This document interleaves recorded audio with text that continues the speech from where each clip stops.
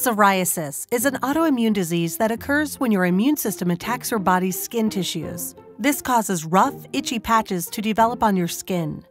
Even though psoriasis is the most common autoimmune disease in the US, there's a lot of misinformation out there. Can you separate myth from fact?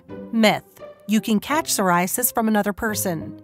Psoriasis is not contagious. Some people are more likely to develop psoriasis if they have certain genes. But even so, something needs to trigger psoriasis to develop in those people.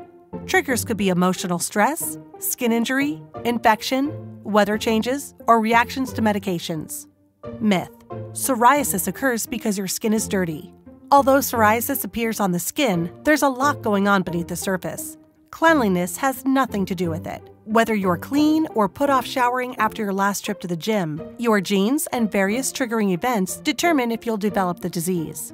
Myth: psoriasis is so obvious it should be easy to diagnose, right? Unfortunately, psoriasis can sometimes be hard to diagnose because it looks like other skin diseases. Your doctor may need to look at a small sample of skin under a microscope to make a definitive diagnosis. Myth: you don't need a specialist to treat psoriasis. Dermatologists are specially trained in diagnosing and treating skin diseases. They will be able to help you identify the disease and get you on the right path to treatment. By using Healthgrades guided physician search, it's easy to find a dermatologist who's the best fit for you.